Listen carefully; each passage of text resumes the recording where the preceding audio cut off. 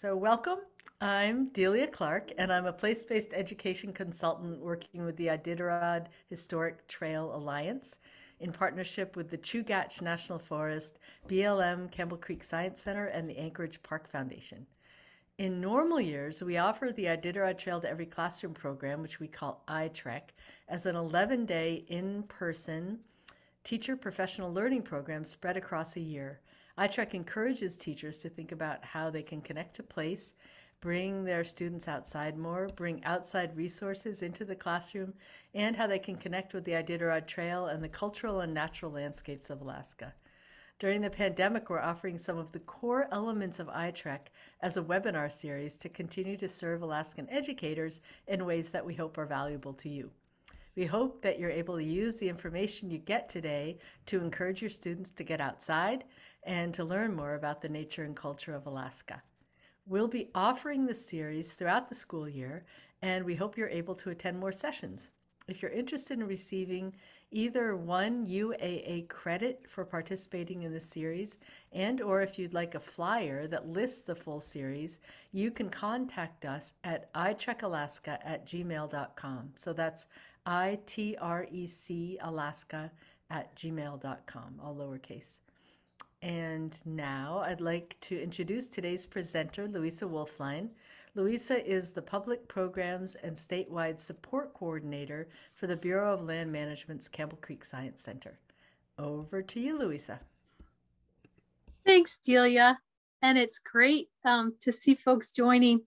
I would also ask if you could put where you are located physically. That would be helpful because I might not recognize the school names. And it's fun to see some folks who are familiar faces and also people who I've chatted with in email. So welcome, everybody.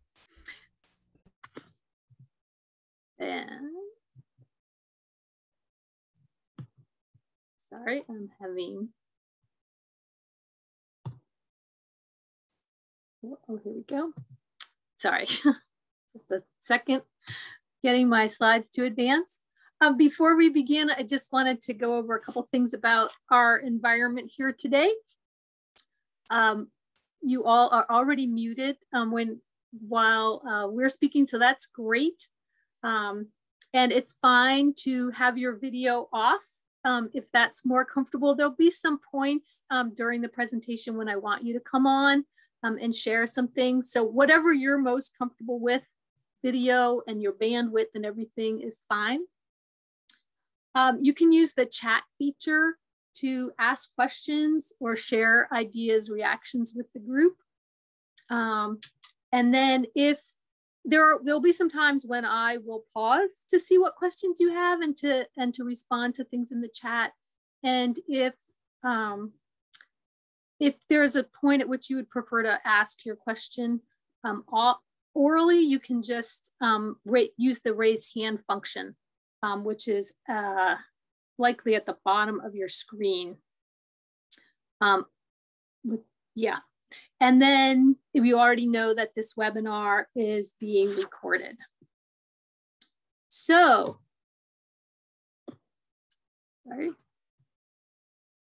I am curious what your experience is with nature journaling. So if you wouldn't mind in the chat, let me know. Let me know that. And perhaps you nature journal yourself. Perhaps you do it with students. And I would be curious to know, like, what is your experience for yourself and with working with kids, students to do it?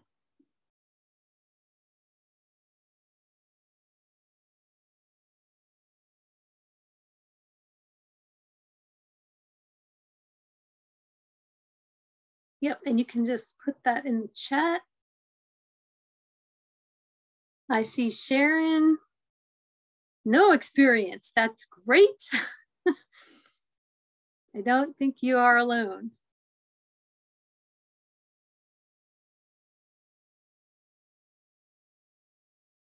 And all the way to someone, Erin, who's been doing it since she was a kid. Oh, and great. Molly, nice to see that you're doing it with teachers for professional development. Yay. Wow, and sawing off pencils to save weight while backpacking and nature journaling. That's dedication. All right, great. Well, it's nice to see we have a nice mix of folks. Sorry.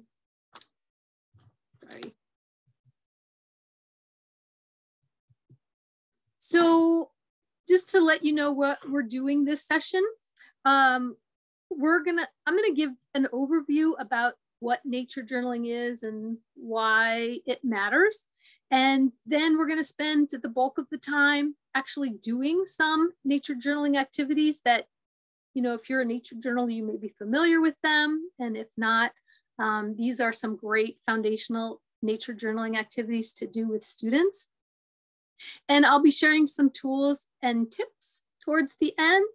And it's my hope that you will leave this session inspired to start, continue, or expand the nature journaling that you do with others. I also want to let you know that after the session, you'll be getting a link to a re-recording of it, and you'll receive a Word document that lists some resources, including resources that I'll mention during this webinar. So you don't have to worry about taking a bunch of notes about the things that I reference, because you're going to get a list of resources afterwards. Before I start, I do want to acknowledge that there are some resources in particular that were helpful for me in preparing this presentation, and they'll be on that list of resources, and you'll hear me referring to them. The first is How to Teach Nature Journaling, Curiosity, Wonder, Attention by John Muir Laws and Emily Ligren. And the other is Keeping a Nature Journal, Discover a Whole New Way of Seeing the World Around You by Claire Walker Leslie and Charles Roth. So what is nature journaling? We're gonna spend the next hour talking about nature journaling. So it seems like a good place to start would be with the definition of nature journaling. So if you could just take a moment and type in the chat how you would describe nature journaling. What is it? What session do you think you've come to?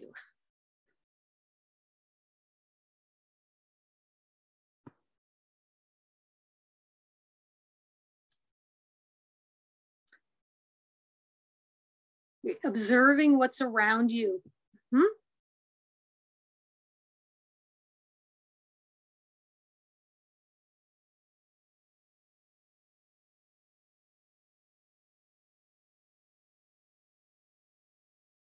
Recording observations that you make. Yeah, that's great. So that active participation, being outdoors, observing and recording what you're doing. In their book, Keeping a Nature Journal, Claire Walker Leslie and Charles Roth noted, it's simply put, the regular recording of observations, perceptions, and feelings about the natural world around you.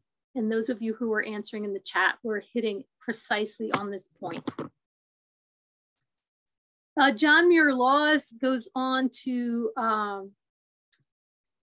point out that it is also a fundamental thinking tool, a fundamental tool to help you engage more deeply with the world.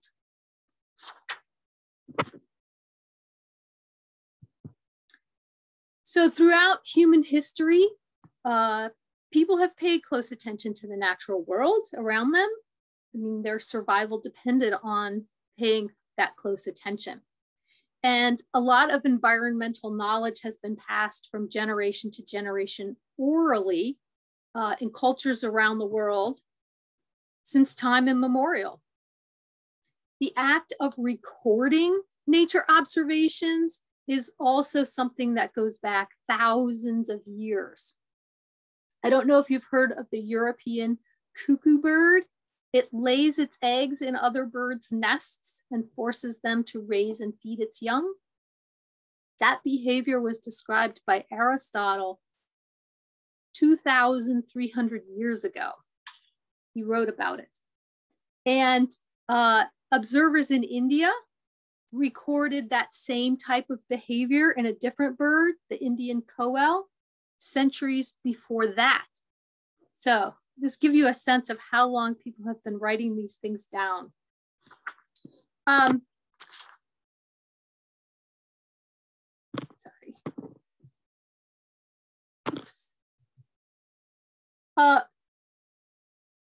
There are some famous examples of people who have kept journals and recordings of their observations. One are the journals of Meriwether Lewis and William Clark. They filled notebooks with notes, drawings, and maps as they journeyed across North America and back. Not sure why we are going, sorry. Not sure why it's skipping.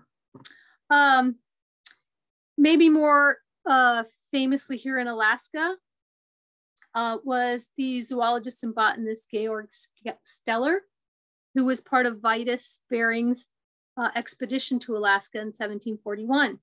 He made drawings and wrote detailed descriptions of animals and plants that he encountered. And some of these animals, the Steller's sea cow, for example, is extinct today. And what we know about this animal is based largely on his recorded observations.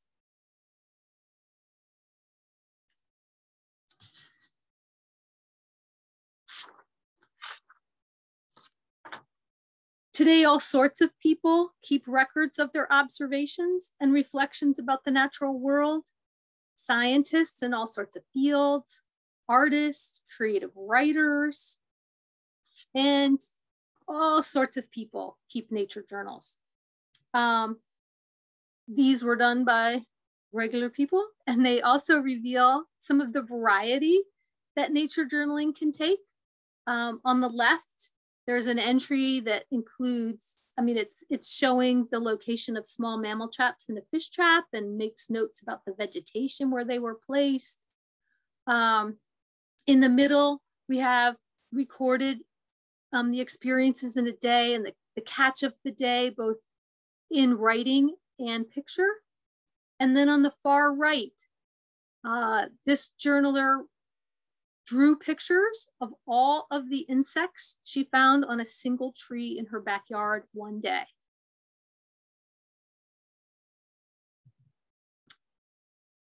Before we jump into trying some actual nature journaling activities, I wanted to just pause and consider why it's important to do it with students. So it deepens observation, thinking, and memory. When evolutionary biologist Ernst Mayr was asked by a high school biology teacher what he could do to teach his students the most important things they needed to know, Mayr responded that the most important thing we could do is to teach our young people to observe well. And you may remember the quote I read at the beginning from Keeping a Nature Journal. Also in there, they note that journaling sharpens your enjoyment of experiences as they happen and creates a memory record that you can return to in the future for reflection and reconnection with satisfying moments of your life. For those of you who noted that you are experienced nature journalers, I'm not sure if it's true for you. It's definitely true for me that when I go reread passages that I wrote, they take me right back to that place again. I can feel the wind. I can smell what it was like to be there, so that it really does deepen that connection to memory. It builds all kinds of skills, and the more that you do it with your students, the better and more skilled they will become.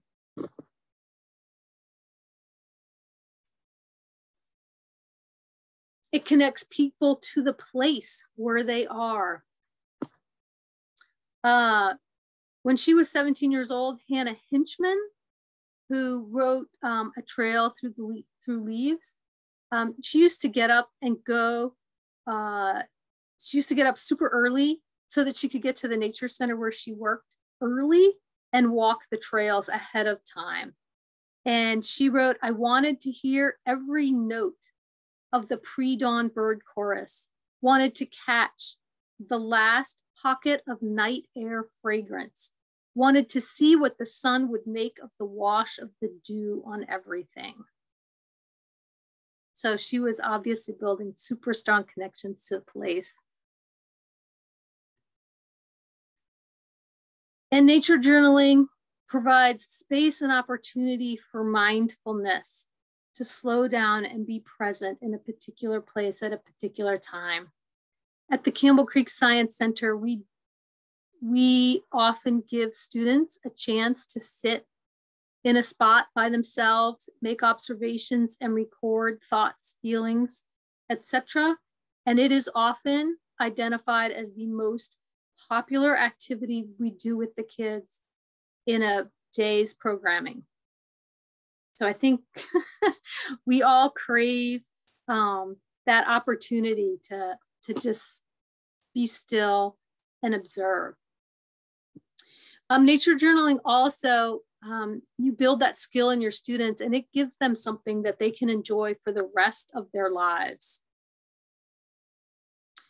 So we're going to try some nature journaling activities, and I thought maybe I'd pause and see if there are any questions up to this point before we try some nature journaling.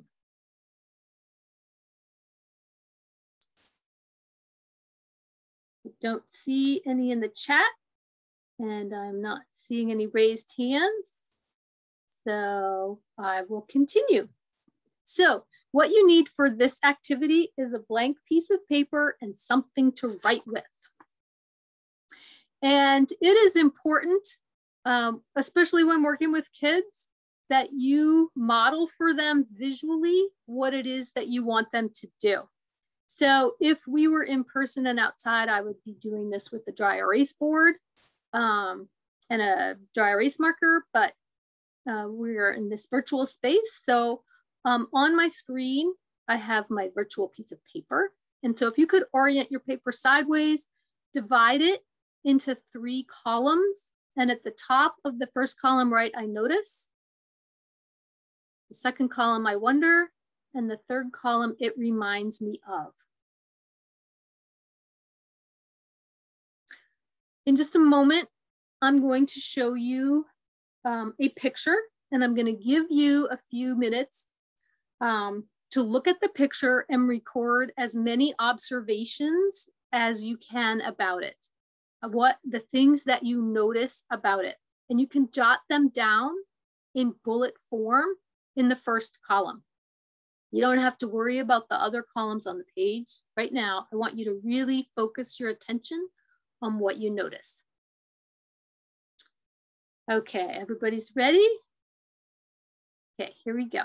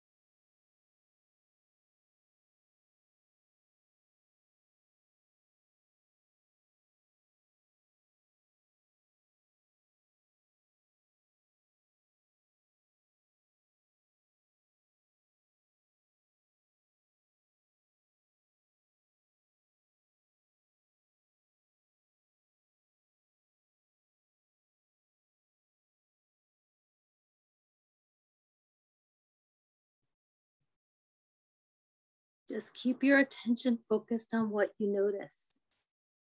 If you think you've noticed everything, keep looking.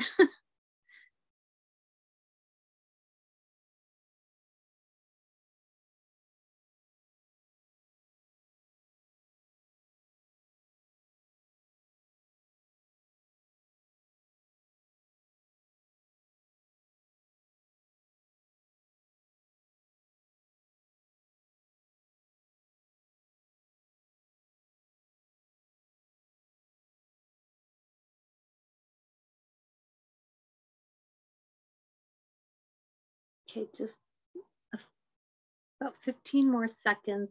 What else do you notice?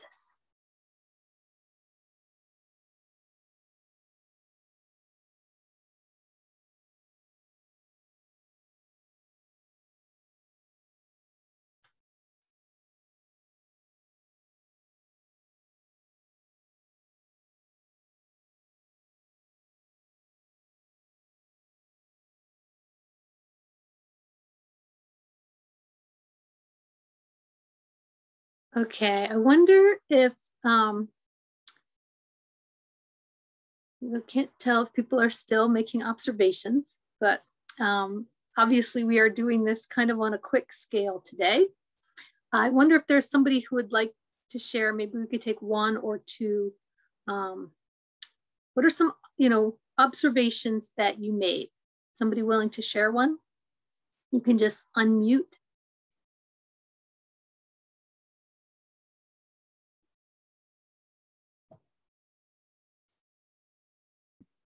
Bright yellow.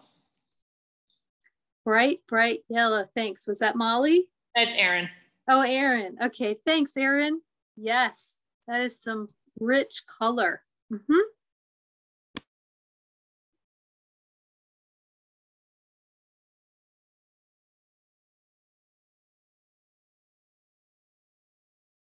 Okay, I'm not seeing anybody else willing to brave an observation.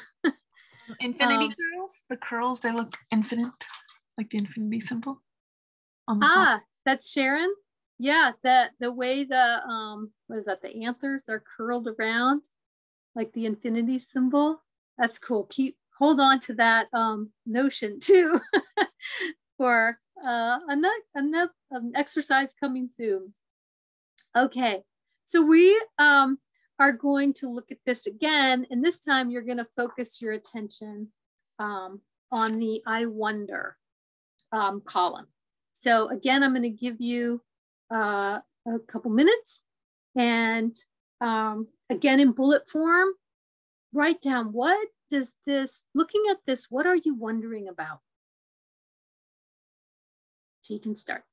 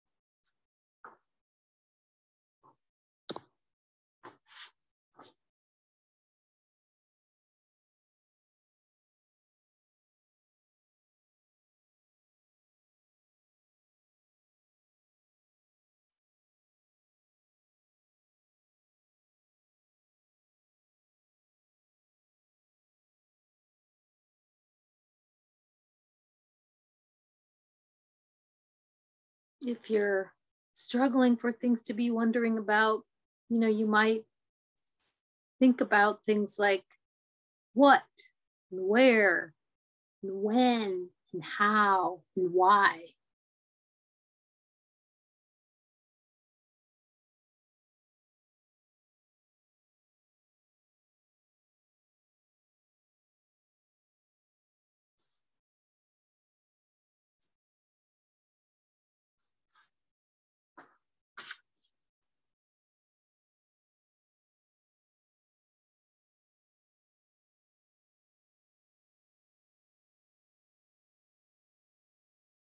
All right, just a few seconds left for I wonder.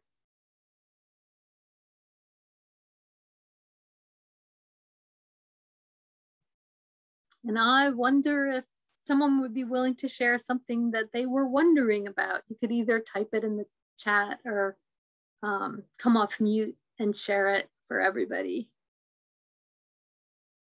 Ooh, I like that. What does the world look like through those huge eyes? What kind of insect is that? What breed is it? Was this photo taken in Alaska? I'm sorry? Go ahead, sorry. Oh, I'm sorry. This is Molly. I said, I wonder if this photo was taken in Alaska. Thanks, Sharon. Go ahead. Oh, I just wonder what it looks like from a different angle. Great. Yay. Yeah. Oh, I see lots more pop coming into the chat too. Yeah, so it really does pique curiosity, doesn't it? All right, well, we're gonna move on to the last column, which on your paper, which is it reminds me of. And we'll just take probably a minute here. Just jot down as many things in that far right column as this reminds you of.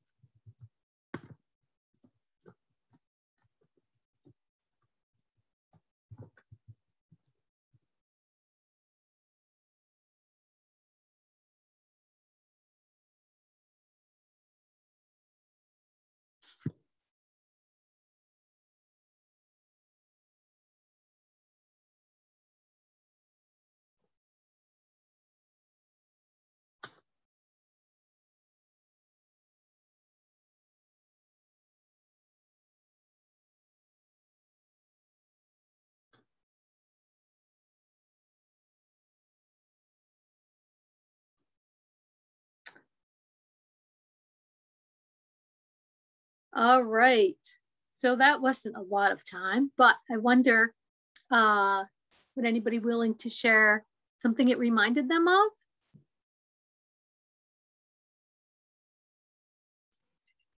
It reminded me of being young, a child in my backyard, and like squishing dandelions on my face, getting yellow. Wow, that sounds like a really happy memory. Oh, and I see somebody's worked in a apiary, childhood gardens last summer, and all the buzzing sounds and warmth. Oh, braiding sweetgrass. Yes, and yellow and purple blue are so beautiful together. Yeah, that's a lovely reference too. Well, this activity, thanks everybody for sharing your thoughts and ideas. I notice, I wonder, it reminds me of, is an activity from the Beatles Project out of the Lawrence Hall of Science in California. And it, as you probably could guess, engages the brain in 3 different ways. It focuses attention through the observation portion. It piques curiosity through the I wonder section.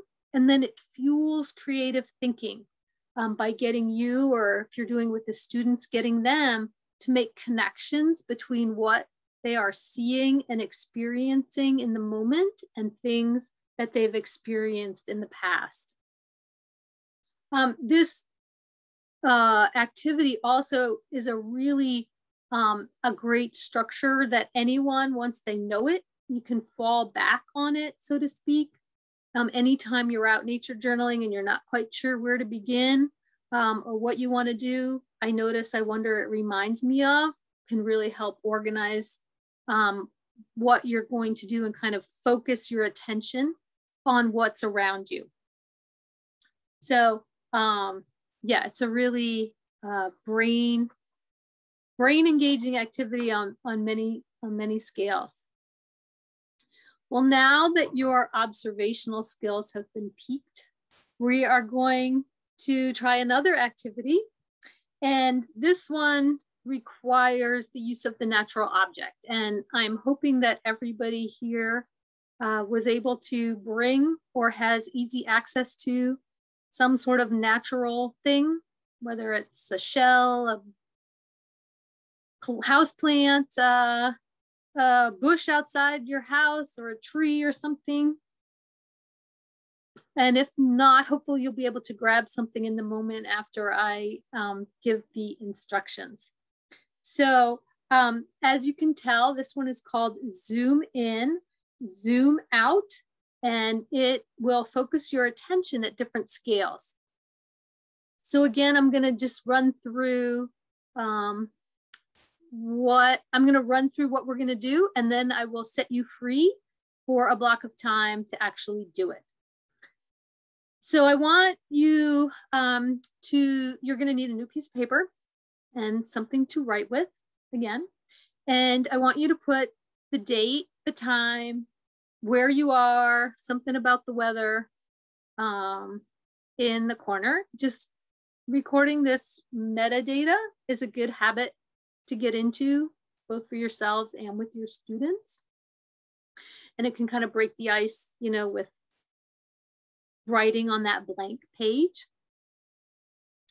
And then what you're going to do, this is a sketching activity. What I want you to do is on that page, do a little sketch of your natural object. And in doing that, I want you to record things that you observe about it in bullet form around it, and even include things like measurements. All right. Once you've done that, I want you to zoom in on one part of it. It might be a leaf, it might be a branch, it might be the edge of the shell, whatever it is. I want you to draw a little circle around it in your original drawing, and then do a blowout sketch of what that looks like. And again, I want you to record some things that you notice about it by that zoomed in version. And then lastly, I want you to zoom out. Show that natural object in its environment. So I'm obviously doing a house plant here. And so for me, in this drawing, in its natural environment is like where it is in the room. So it's on a table in front of a window in the corner. And you may have something like that. If you're using something that you brought in from outside, you can feel free to imagine the place where you collected it. So for example, if you have a piece of driftwood from the beach, the zoom out could be what it looked like in the place where you picked it up. And if you're doing, you know, a tree outside your window, you could show the street or the yard or the part of the village or whatever it is. Okay, we're gonna have about, I don't know, 5 minutes to do this. So, and while you're working, I'm gonna leave this example up on the screen. This is the sketch I just showed you. And then here's a page from a nature journal that did use this technique. And so these are here just for reference. What questions do you have about what we're going to do?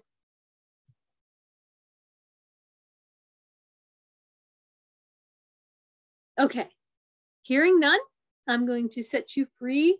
And it's 4:36. So why don't we be, how about 4:42? 6 minutes. And you can, if you want, you can turn off your camera while you're working. And then when you come back, you can turn your camera back on and I'll know that you're back. So see you soon. Have fun.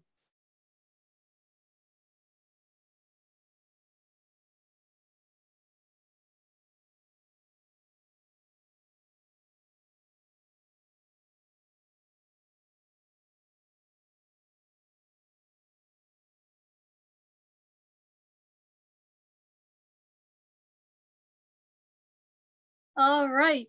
So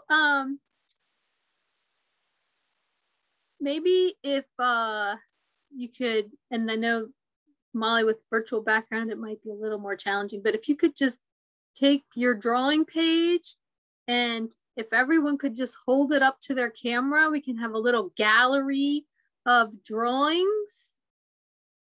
I'd be curious to see what everybody was sketching. So we have a fish and I can't see what everything is. I need glasses, I think. Yeah, it's kind of dark in here. It's hard to tell. But I have a little piece of driftwood. Uh-huh. Yeah, and it is also hard to hold yours up. Oh, Yeah. nice. Hold yours up and then also look. Right? Uh-huh. Oh, and I see Sharon, you had a sweet potato. That's that's often a good thing to grab, is something, you know, to go like foraging in your refrigerator or something for things to draw. There's often interesting things. Oh, great. Molly, you brought your plant right there so we could see what you were working on. Yeah, great. So I'm curious, and you could put these in the chat or raise your hand and come off mute.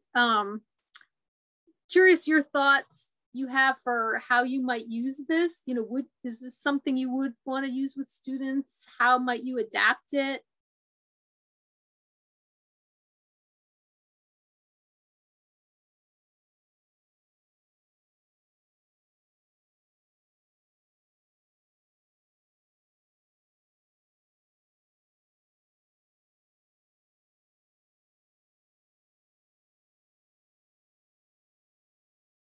Looks like there might be some typing going on. And if you've done it, I'd be curious, even just with a show of hands on the screen, like who's done this with folks, you know, with students or adults before.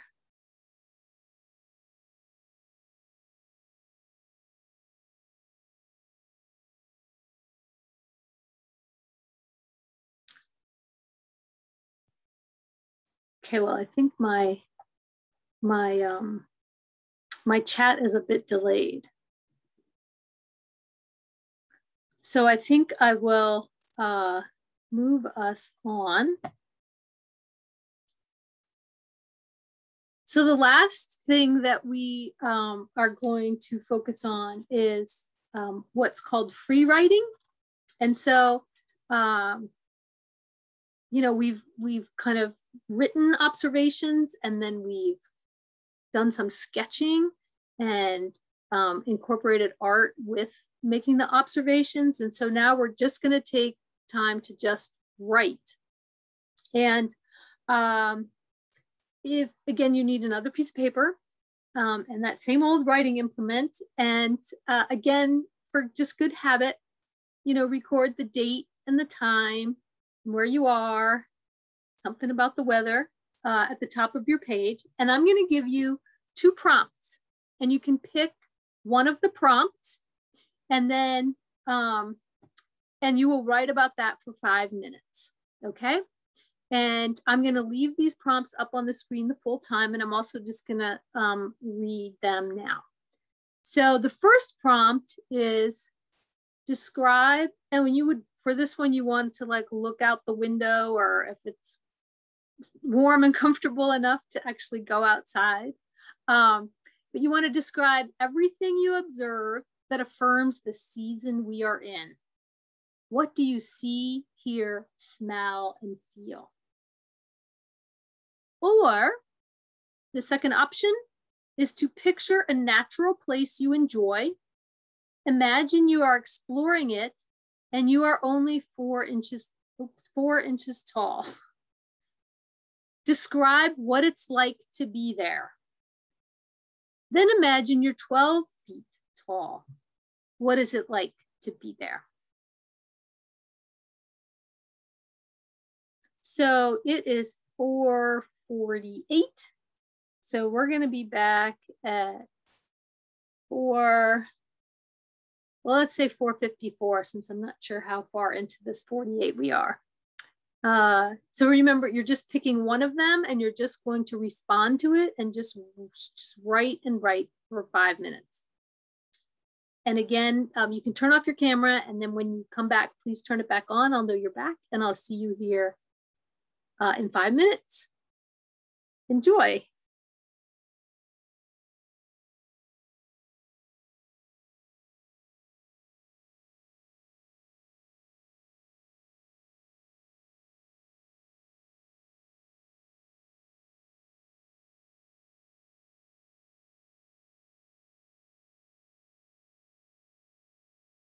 Great. So hopefully everybody is back or hearing my voice. You are coming back. And it looks like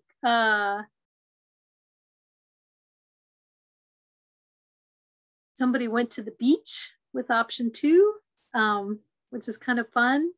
And yeah, it'll look like most people chose option 1. For those who chose option 1, I don't know if you don't have to share what you wrote, but I'm curious, like what, like where your writing took you, what you found yourself thinking about, what the signs were that you found yourself honing in on. Anybody willing to share? Somebody who did summer, share. I need some summer. So you want me to share what I wrote down? Is that what you said? If you want to share something that you wrote, that's fine. Or if you just want to describe where it is that your writing took you, like the things you found yourself thinking about, writing about. Well, I definitely was not thinking about summer. We are in the middle of a snowmageddon right now in Juneau, Alaska. We're on school's been closed the last couple of days. It's so bad. And has turned to ice and rain and everywhere. So I'm hearing water dripping, and I'm thinking about, which is why I'm kind of distracted, because the news is coming in as we speak. Distracted thinking about people and if they're safe, and you know, homes that are getting flooded right now, and a couple of buildings roofs collapsed today under snow. It's cold and it's wet and it smells delicious, and it smells like snow and earth, and it's just, all I hear is just water dripping everywhere because it got really cold and now it dumped and now it's melting. Wow. I wasn't aware that you were facing all of that, so much snow, and then the weather changes, and thanks for sharing that, Sharon. And I hope that you and others remain safe down there. Thank you. Yeah, we just got news that school is closed again tomorrow. So we've on our 3rd snow day this week to keep us safe. Yep. Then you sound like the valley has been last week. Yep. Yeah. A lot of weird weather going on. Well, thanks for sharing. These are 2 different kinds of writing. You know, one observational, free writing about where you are, when you are, and one that's very imaginative. There are other things that you can do with writing. I wanted to bring your attention to this. Drew Lanham is an African-American professor of wildlife ecology and a birder and a naturalist and a hunter conservationist. And he made his nature-based reflections public through his blog, Wild and in Color. And I think, you know, can be interesting depending on the grade level of the students you're working with, you know, just the idea of using the writing exercises that you do with your students to have them maybe create a blog. And, you know, the idea of a blog post is just another avenue. And you could also think about like other forums for the nature writing that your students do to appear. like part of your school paper, or maybe you have a place in the library, or you could, you know, you have a school literary magazine, or there's, you know, a bulletin board at the Native Village office, or a community center, or, you know, the grocery store, whatever. Like, there just could be interesting outlets for the posts that your students do, the things that they write. There's reflective writing, there's creative stories, there's poetry. And so anyway, I just wanted to touch on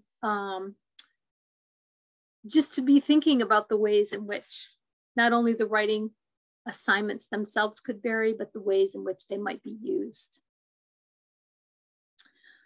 I wanted to take just a couple minutes to talk about helpful tools for doing nature journaling successful with students. First, it's important to have something that is the nature journal. And this can be, you know, you can just put paper together and bind it with rubber band and pencil. And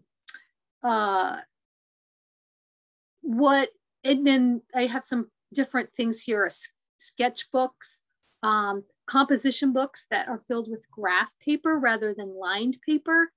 And then underneath those here, there are things, bare books, where you can actually, you know, you can buy blank books that students can decorate the covers of, as well as fill the pages inside with their observations. What you want, whatever you're using, you want it to be sturdy enough that the students can hold it in their hands and write and have a back support. So like a sketchbook has a hard back cover, the composition books provide good support, the bare books have a hard cover. And if you're using something like paper, to have paper that you've bound or stapled together, to have some sort of clipboard or cardboard writing surface, just something that they can use as a backboard for it to provide that support. Writing utensils, I prefer pencil, and then of course a good eraser, but you can also have the students using pen, that's fine too. A ruler is a good thing to have because you want to encourage your students to take measurements of the things that they see. That's doing that activity of measuring and recording numbers and things is an integral part of a well-rounded nature journaling program. You might start to feel like there's a lot of stuff the kids are carrying. And so one thing that you can do is have them copy a ruler onto the back inside cover of the thing that they're using for their journal. So now they have a scale to take with them. Everywhere they go that they have their nature journal, they'll have it. And it won't be something that they have to, that they could lose in the field or whatever. Colored pencils, I think, are fun. But you don't have to take them in the field. You could use them when you come back inside, but it can be something to add some color to the work. And you need, each person is going to need a way to carry everything. And that can be as simple as a Ziploc bag. Having a pad to sit on can really increase the comfort of people outdoors. And in the winter up here, it can be especially important so that they can sit in place and be comfortable while outdoors in the wintertime.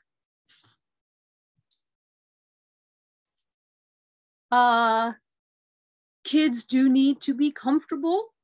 If they aren't comfortable, they're not going to be able to concentrate. So, you know, you want them to dress appropriately for the weather, as well as have like that pad to sit on to be comfy. You want to set clear expectations for being outside. Your students need to view the trips you take outside to nature journal as an extension of your indoor classroom. You know, outside time isn't recess. They have work to do when they're out there.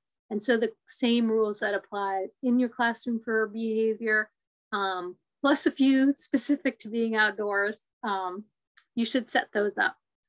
There should be clear boundaries for the space in which the kids or adults, whoever you're working with, are completing the tasks that you assign them.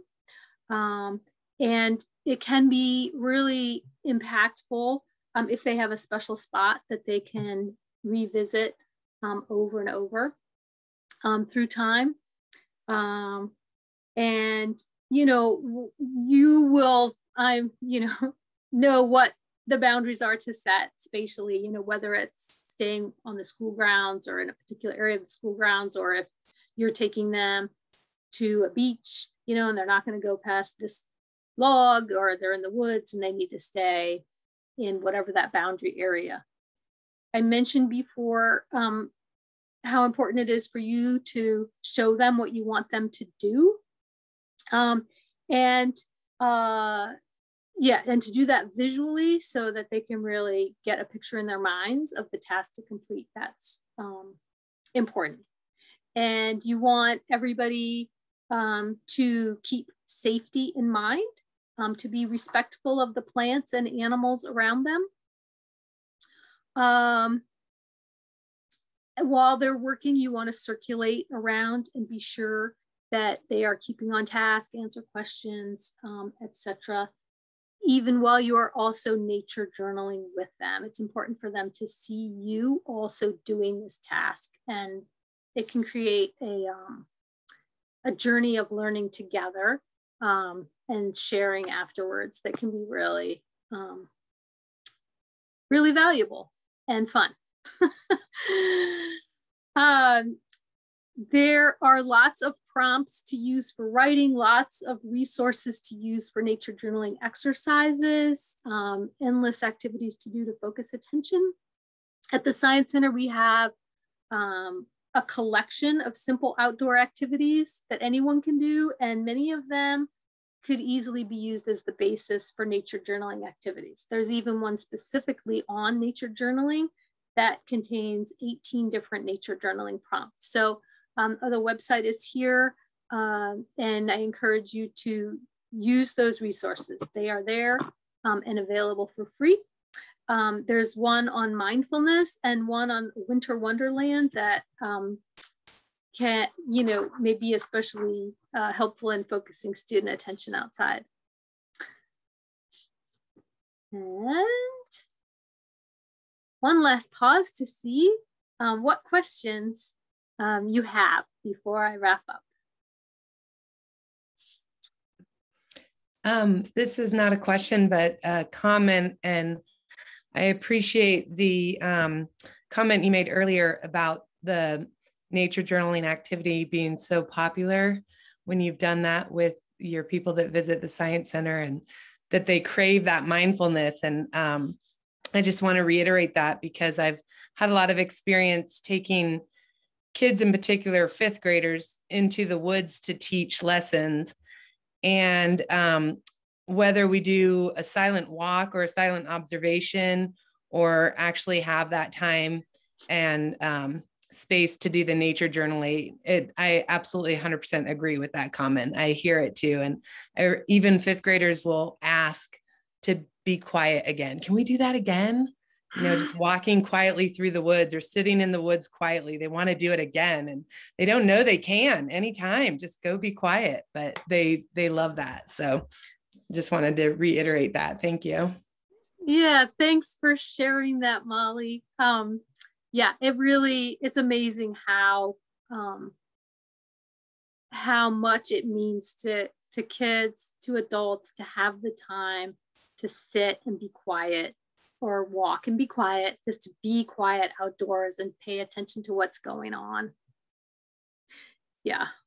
And sometimes I find for the winter, taking a quiet walk through the woods and then coming inside and nature journaling is a little easier, just because of the cold, and it is hard to sit still and write when it's cold out, even for adults.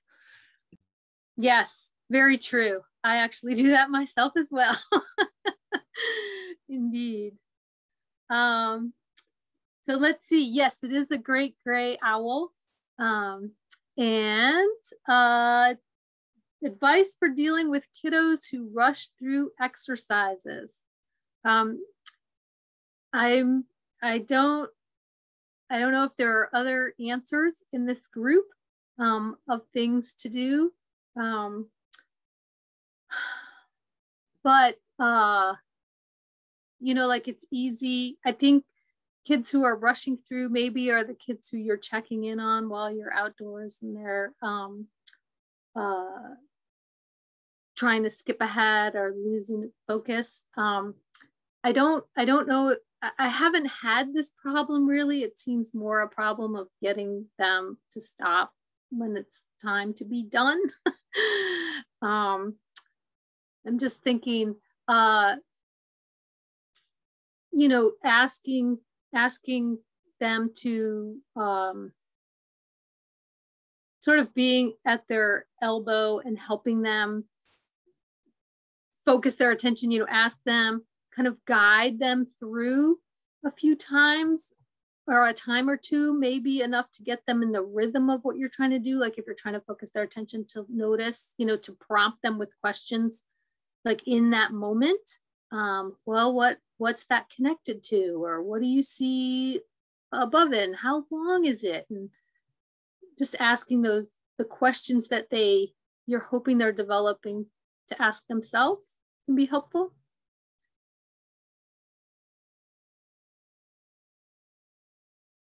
And I'm seeing there are a couple ideas in the chat as well.